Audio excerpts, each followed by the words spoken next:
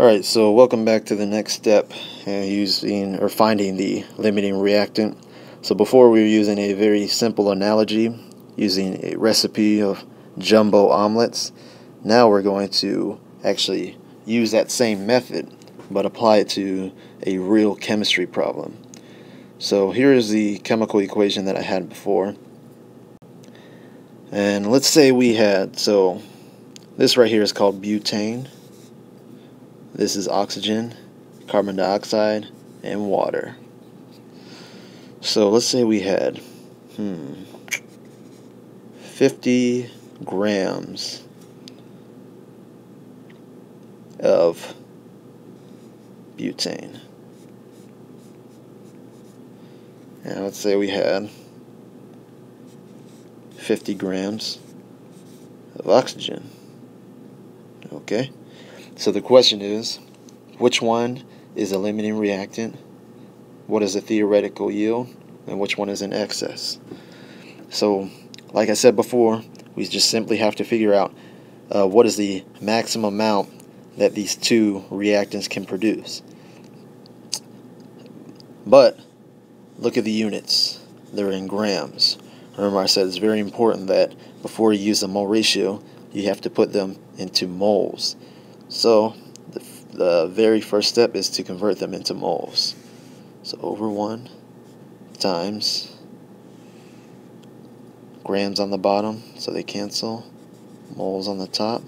So the molar mass in 1 mole, the molar mass of butane is 58 grams.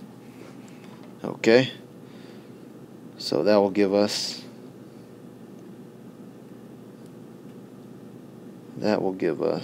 let's see,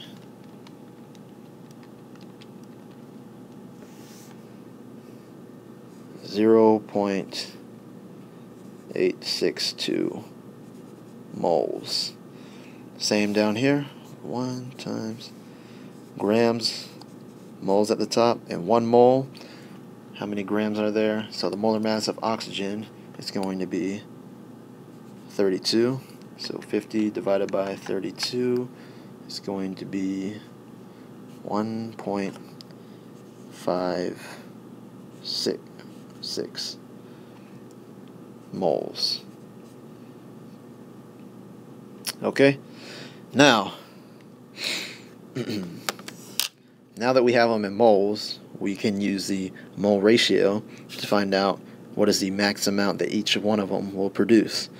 So now, before we only had one product, now we have 2 products.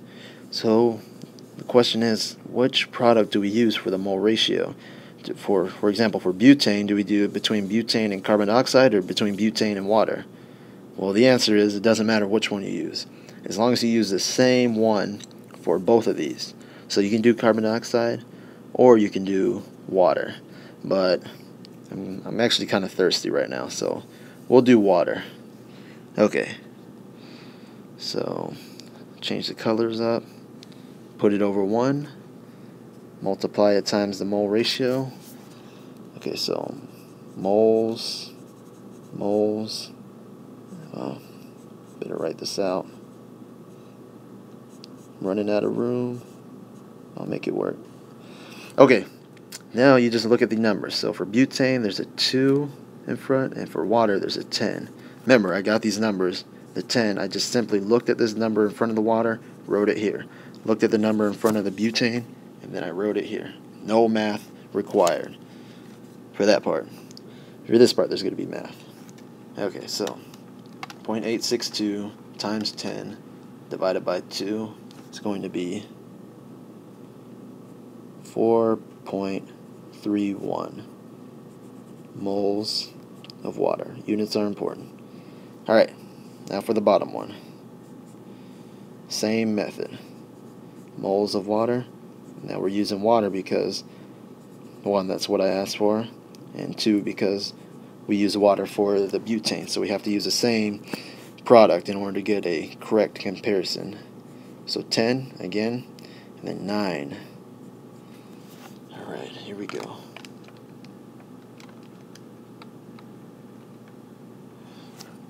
And I got 1.73 moles of water. Alright. Okay, so what did we just figure out? Let's look at this. We just figured out if 50 grams of butane will produce 4.31 moles of water, and 50 grams of oxygen will produce only 1.73 moles of water. So remember, like I said before, the one that is the least amount is going to be your limiting reagent. So this one is smaller. So oxygen is your limiting reactant. So we come here,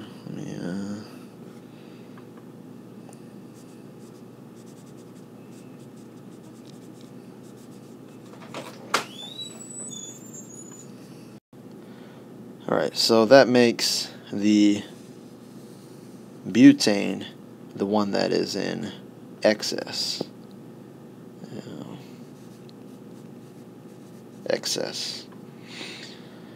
So, what is a theoretical yield? Well, if you were to use both the maximum amount of the limiting reactant, the max amount of the product, or water, is going to be 1.73 moles. So therefore, the 1.73 moles is your theoretical, and I don't know if I'll fit it in there. There we go. Theoretical yield. So we just figured out the limiting reactant, the theoretical yield, then the leftover, what is the one in excess. Alright, so, but also, what is going to be your percent yield? So, 1.73 moles of water is your theoretical yield.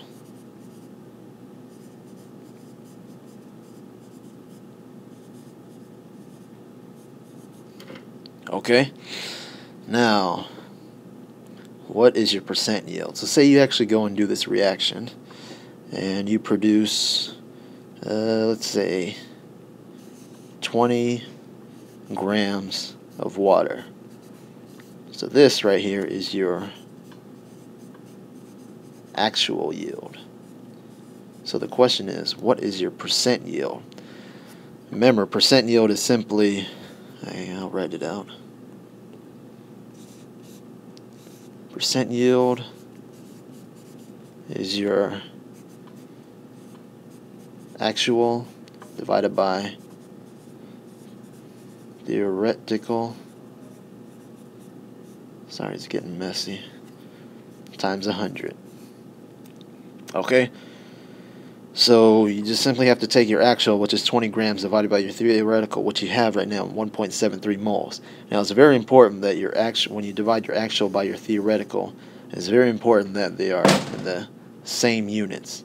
So you can use your actual yield in grams divided by your theoretical yield in grams, or you can use your actual yield in moles divided by theoretical yield of moles.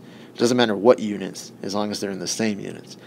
So we can convert moles to grams, or we can convert the grams into the moles. And let's convert moles to grams. Remember, it doesn't matter which one you do. So 1.73 moles of water divided by 1 times moles grams, so 0.02, 1 mole. Remember, that's just the molar mass. And it comes out to be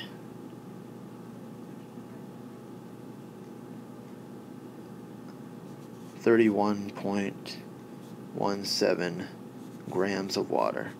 So that is your theoretical yield.